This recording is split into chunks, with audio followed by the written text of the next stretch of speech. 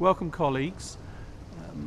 In these occasional videos, it's my intention to bring to your attention exciting or important events that are either occurring on the UNSW campus or being organised by UNSW staff and students. Last week I had the enormous privilege of welcoming delegates to the inaugural Asia-Pacific Conference on Gendered Violence and Violations. This was a major international conference hosted at UNSW, organised by Jan Breckenridge and Annie Cousins, academics in our faculties. In Papua New Guinea, gender violence is quite an issue. The conference brought together world-leading experts from many organisations, from international organisations, from faculties across UNSW, including areas such as law, medicine, criminology, psychology, and many others in a superb multidisciplinary team to address these very challenging issues. This conference will focus on a terrible problem. It's a terrible problem, and it's an endemic problem, the nature of sexual and physical violence against women and girls. These are truly massive problems.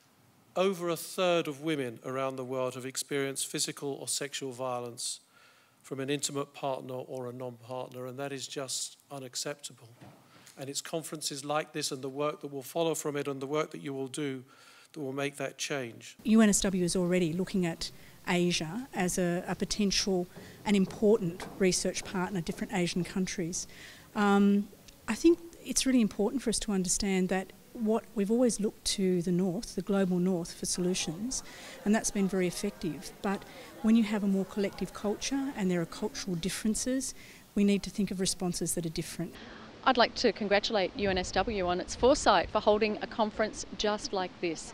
It's absolutely integral that we examine issues of gender-based violence. It's work that I do domestically, but also as Ambassador for Women and Girls. One key message: invest in prevention, not at the expense of intervention or service provision or resources to those incredible services that need it, but prevention. We know that violence against women is preventable, so let's make sure we change attitudes and behaviour.